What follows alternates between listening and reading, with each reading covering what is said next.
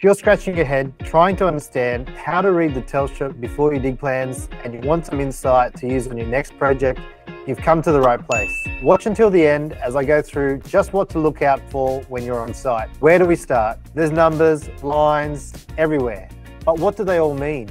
To make it simple, let's go through some of the main things you need to know. How do you get the plans?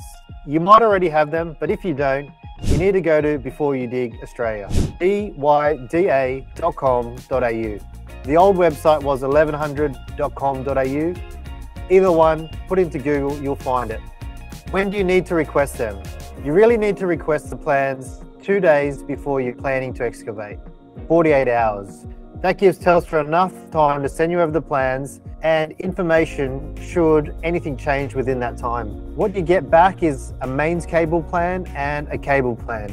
You get 2 sheets. Both sheets need to be read in conjunction so you know exactly what's being covered on the different pieces of paper. The mains cables, I like to think of them as they're mainly the thing we're worried about. It's bloody important. It's the fibre optic cables, it's the large pair copper cables, and it's the stuff that's quite important. The cable plan shows utilities or underground communication cables leading to properties and the distribution network. How long are the plans valid for? They're actually valid for 60 days.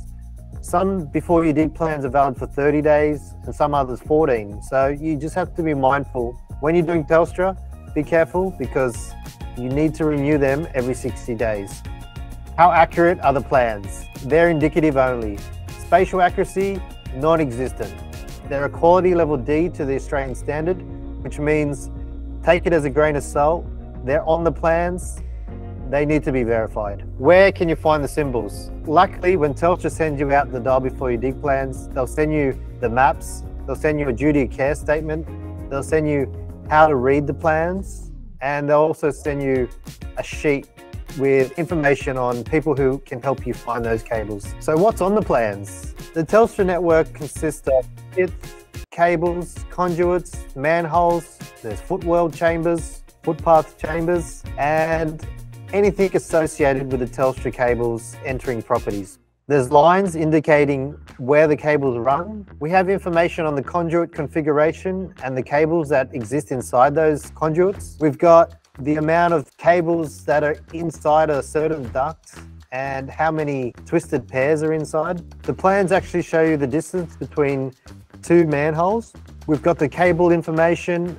It also, on the mains cable plans, will show you depths and offsets, and this will be displayed as a fraction with the cover over the offset measurement. We have the termination points where the cable network enters a property and terminates at a certain location. It's also got third-party cables and fibre optic breakout pits and other networks utilising the Telstra network. One thing that's really tricky is it also shows underground cables as well as overhead wires. You may have noticed in Sydney that there are telegraph poles which will connect telephone wires straight from the pole to the eaves of the roof of the house.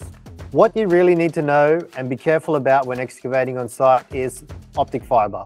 You'll see this in text on the mains cable plan where it is short for SMOF or single mode optic fibre. Anything OF on the plan, be very careful about and dig with caution. Who can you call if you're not sure where Telstra cables are located? Your first point of call is check the number on the Telstra duty of care statement, and if you have any questions, give them a buzz and they'll be able to help you out with any information that you require about reading the plans. You can also call a certified locating company, and anyone certified to locate utilities in Australia will be able to help you out with Telstra. We've created a guide on how to read Telstra plans. If you want a copy, visit the website at the link below and we'll send it straight over. So there's a lot of symbols and a lot of information on the plans. It all is quite confusing, to be honest, when you're looking at them for the first time. I've highlighted some symbols here on the page, and these represent the cable inside duct configurations. So generally you'll see the material type of the duct configuration, which is in some of these cases A100. They give you the material make, which is asbestos, A for A100. So on the conduit configuration, it'll give you how many ducts there are, the configuration that they're laid underground, the material type of the ducts, and the diameter of the conduits. In some of these cases, I'm just going to pick out one here. It has 8 ducts.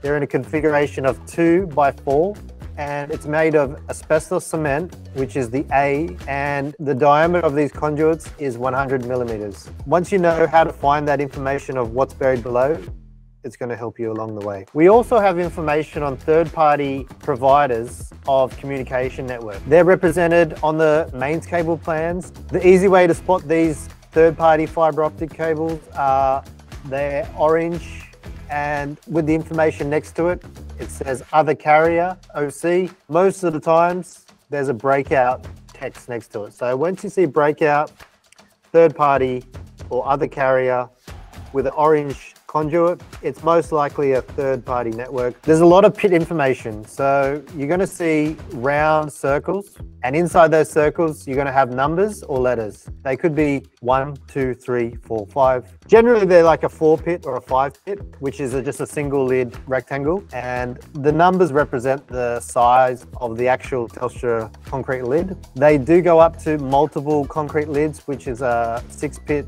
8 pit and 9 pit, and you'll find multiples of 2 concrete lids or 3 concrete lids. The larger pits you'll see on the plan are rectangles with a diagonal black and white cut through them. These represent the manholes or the footpath access chambers. These chambers are quite large, so the manholes and footpath chambers are something to be a little bit careful about because they're generally housing the major fibre optic cables. There's a lot of information on the plans. A lot of it may be unnecessary for you to fully understand, but all you need to know is what it is and the key components of that, which is the major copper cables and where they're running. Another key feature, which is quite handy to know, is the distance between each pit or manhole. Telstra will give you the distance between manholes or pits up to 1 decimal place.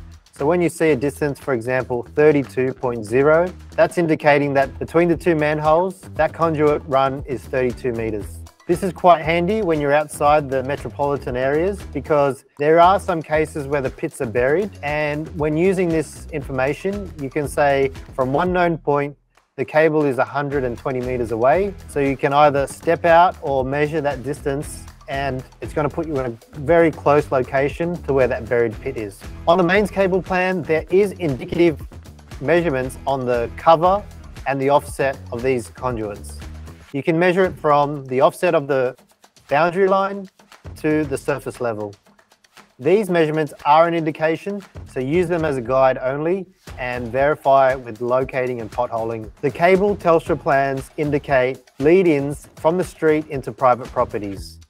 They will show you how many twisted pairs are inside those cables, what conduit material and size is entering the property, and the distance between the street to the termination point.